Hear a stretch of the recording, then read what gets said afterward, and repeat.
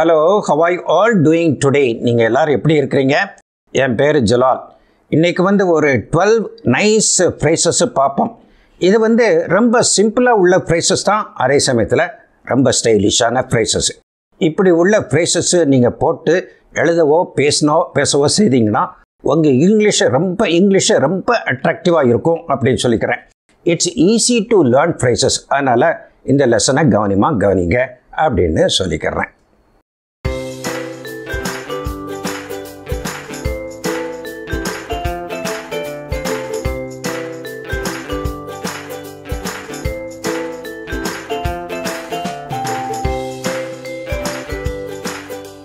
The first phrase is on purpose.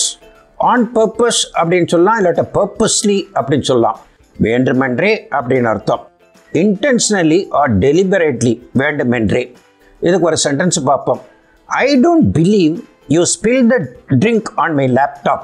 என்னுடைய லேப்டாப்பில் கம்ப்யூட்டரில் நீ அந்த லிக்விடை இதை கொட்டிட்ட, அந்த ட்ரிங்கை கொட்டிட்ட அப்படிங்கிறது என்னால் பிலீவ் பண்ணவே முடியலை.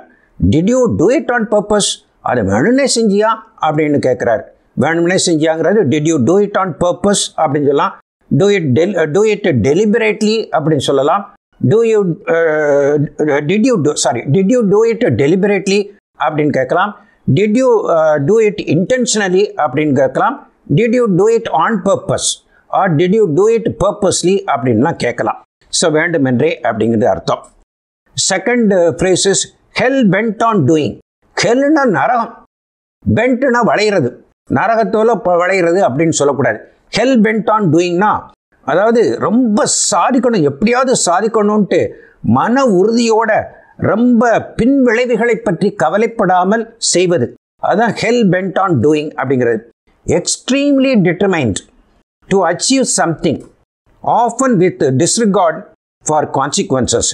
கான்சிக்வன்சஸ்னா விளைவுகளை பற்றி ரொம்ப யோசிக்காம அப்படி டிட்டர்மினேஷனோட உறுதியாக செய்கிறது, அதான் ஹெல் பென்ட் ஆன் டூயிங் அப்படின்னு சொல்லலாம். Despite the risks involved he was Hell pent on climbing the highest mountain.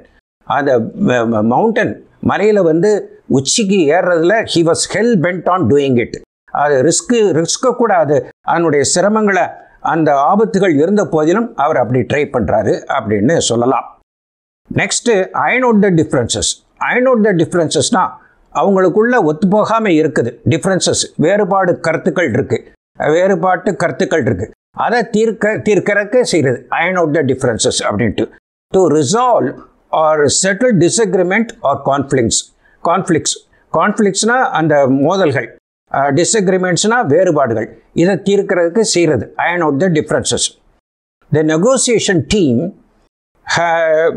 Worked hard to iron out the differences between the two parties.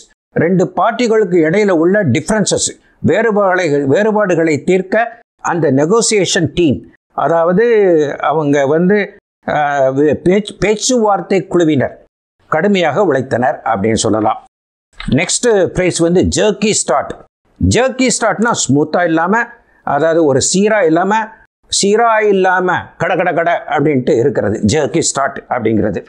A beginning marked by uneven or abrupt movement or progress. சீரற்ற தொடக்கம் அப்படின்னு சொல்லலாம், abrupt movement. The car had a jerky start, but once we got going, it ran smoothly.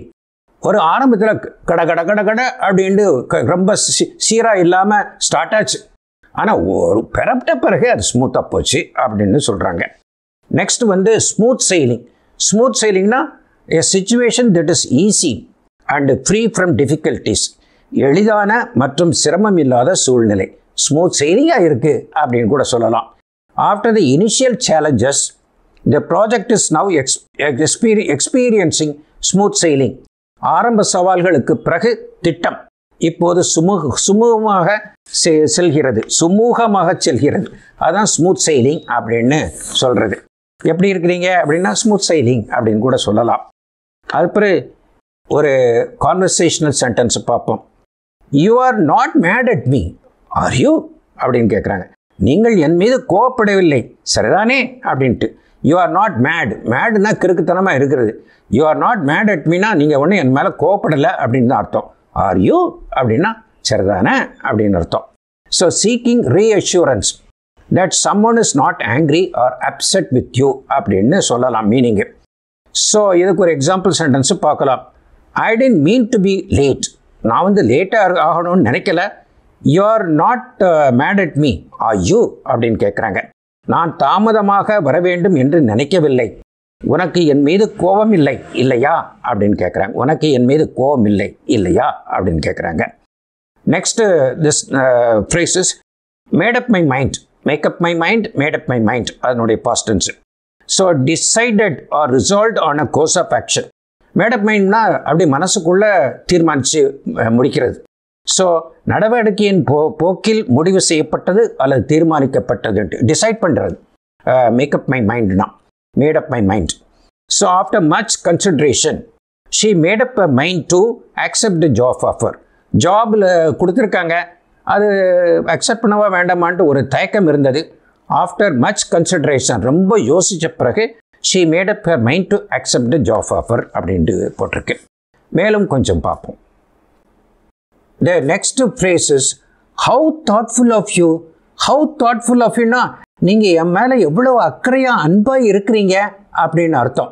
So how thoughtful of you means expressing gratitude for someone's considerate or kind action. ஒருவரின் பரிவான அல்லது அன்பான செயலுக்கு நன்றியை வெளிப்படுத்துதல் அப்படின்ட்டு how thoughtful of you அப்படின்னு சொல்கிறது. You brought me soup when I was sick. You brought me soup when I was sick. How thoughtful of you. நான் உடல்நிலை சரியில்லாமல் இருந்தபோது நீங்கள் எனக்கு சூப்பு கொண்டு வந்தீர்கள். என்னை பற்றி எவ்வளவு பரிவு அன்பு அப்படின்னு சொல்கிறீங்க. So how thoughtful of you அப்படிங்கிறது. Next phrases short of money right now. Short of மணின்னா இப்போது பணத்தட்டுப்பாடு இருக்கிறது. ஷார்ட்னா குறைவு, பணம் ரொம்ப குறைவாக இருக்குது அப்படின்னு சொல்கிறீங்க. Short of money right now பணமே இல்லைங்கிற மாதிரி. So lacking and adequate amount of money at the moment. தற்சமயம் லேக்கிங்னா இல்லை அப்படின்னு அர்த்தம். லேக்கிங் அண்ட் அடிக்குவேட்னா போதுமான அமௌண்ட்டு இல்லை அப்படின்னு அர்த்தம். அதுக்கு ஒரு சென்டென்ஸ் பார்ப்போம். I can't go out for dinner. நான் டின்னருக்காண்டி வெளியே போக முடியாது. I am a bit short of money right now. எனக்கு மணி கொஞ்சம் குறையாக இருக்குது. அதனால் I cannot have dinner out side அப்படின்னு சொல்கிறீங்க.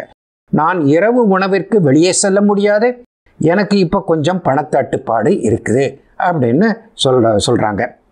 ஸோ ஹீ இஸ் டெட் ரைட்னா அதாவது ரொம்ப முற்றிலும் சந்தேகத்துக்கு இடமின்றி சரியாக இருக்கிறது. So he is dead right அப்படின்னு சொல்கிறது. கம்ப்ளீட்லி அண்ட் அன்கொஸ்டினபிளி கரெக்டாக இருக்கிறது. So dead right. Despite the debate, his analysis of the situation was dead right. So, despite the debate, ஒரு தர்க்கமாக இருந்தால் கூட, ஒரு விவாதமாக இருந்தால் கூட, his analysis of the situation. அனாலிசிஸ்னா ஒரு ஆராய்ஞ்சு பார்க்குறது, பகுப்பாய்வு அப்படின்னு போட்டிருக்கு. ஆராய்ஞ்சு பார்க்குறது, அது மிகவும் சரியாக இருந்தது அப்படின்ட்டு. அதான் he is dead right அப்படின்னு சொல்கிறது. Next phrases it looks odd அப்படிங்கிறது appears strange or unusual. விசித்திரமான அல்லது அசாதாரணமாக தோன்றுகிறது அப்படின்னு அர்த்தம். அதாவது இட் லுக்ஸ் ஆட் அப்படின்ட்டு சரியா இல்லையே, பார்க்குறதுக்கு சரியா இல்லையே அப்படிங்கிறதான் இட் லுக்ஸ் ஆட் அப்படிங்கிறது. ஸோ அதுக்கு appears strange or unusual. ஒரு சென்டென்ஸ் பார்ப்போம். The new painting in the living room looks odd. Living ரூமில் அதாவது வரவேற்பு அறையில் உள்ள new painting it looks add, சரியில்லையே இது அவ்வளவு. Maybe we should move it to another வால். அந்த பிக்சரை வேற ஒரு வாலுக்கு கொண்டு போகிறது நல்லது, லிவிங் ரூமில் வேண்டாம் அப்படிங்க. It looks add in the living room அப்படின்னு சொல்கிறது. நெக்ஸ்ட் ஹாகிங்னா அப்படி முழுவதும் எடுத்துக்கிறது அப்படின்னு அர்த்தம். டேக்கிங் மோர் தென் ஒன்ஸ் ஃபேர் ஷேர். உங்களுக்குள்ள ஷேருக்கு மேலே எடுக்கிறது, உங்களுக்குள்ள பங்கை விட அதிகமாக எடுப்பதற்கு பேர் ஹாகிங் அப்படின்னு அர்த்தம். So taking more then once fair share or monopolizing something. Monopolizingனா அதாவது ஏகபோகமாக்குவது. monopolizing, monopoly அப்படிங்கிறதுல வந்தது. ஏகபோகமாக ஆக்குவது அப்படின்னு அர்த்தம். So, out of hunger, he is just hogging the food. hunger, பசியில அப்படி அள்ளி அடைச்சு சாப்பிட்றான், லபக்குன்னு சாப்பிட்றான் அப்படின்னு அர்த்தம். out of hunger, he is hogging the food அப்படின்னு சொல்லலாம். The minister hogged the limelight in the meeting. மீட்டிங்கில் வந்து மினிஸ்டர் வர்ற வரைக்கும் டல்லாக இருந்தது. Minister வந்தவொன்னு he is hogging the limelight. அந்த லைம்லைட்னு அந்த ஃபோக்கஸ் லைட் அனுப்புவாங்கள்ல, அடிப்பாங்கள்ல, அது மாதிரி ஒரு இம்பார்ட்டன்ஸ் அவருக்கு கொடுத்தாங்க.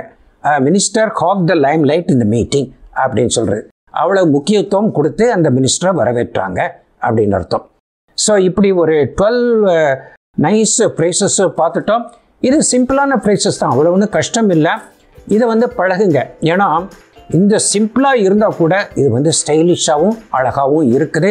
அதனால் ரொம்ப பொருத்தமாக இருக்கும். இந்த ஃப்ரேசஸை வந்து அந்த கரெக்டான இடத்துல யூஸ் பண்ணலாம். இதை யூஸ் பண்ணி அப்படி பேச பழகுங்க.